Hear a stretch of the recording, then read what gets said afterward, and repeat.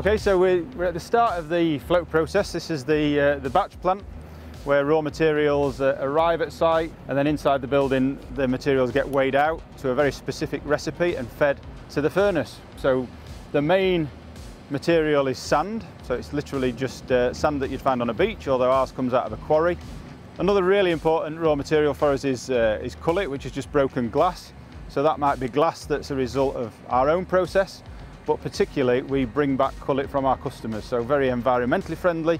Glass is wonderfully recyclable. You can melt it time and time again. It doesn't gain anything, it doesn't lose anything.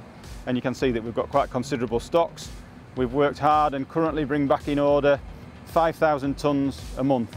Basically the most interesting or the biggest part of the process is the furnace.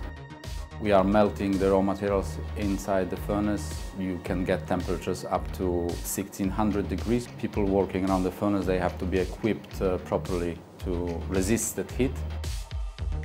When we melt the glass, you are not close to it. So if you look on a picture of a melted glass, it looks exactly like honey. So it's the same physical aspect of it.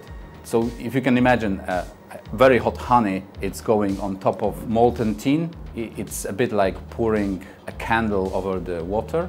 So we basically use gravity to make our glass very flat.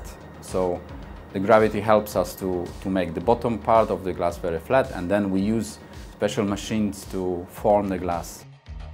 We go through a cooling process, so we'll go through different stages of heating the glass into lower temperatures, eventually through fan and blowers where we can cool the glass down so it's not just an immediate cooling process.